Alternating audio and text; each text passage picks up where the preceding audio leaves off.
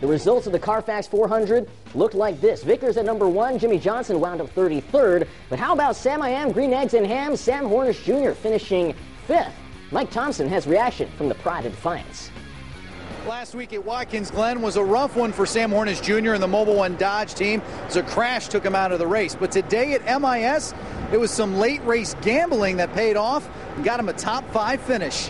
When we restarted before that, we were about 3 laps short, and then we got 3 laps of yellow or more. So I mean, we thought that we were going to be pretty close, but you just never know until you get to the checkered. I saw that our car was getting better and better. It just that pit road penalty, really caught us behind, and but you never know. You can't second guess how you get to the end. It just that's how our race played out today.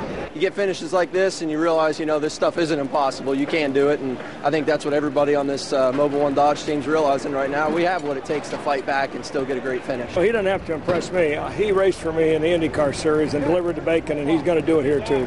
So for the second time in 3 weeks, Sam Hornish Jr. finishes in the top 5.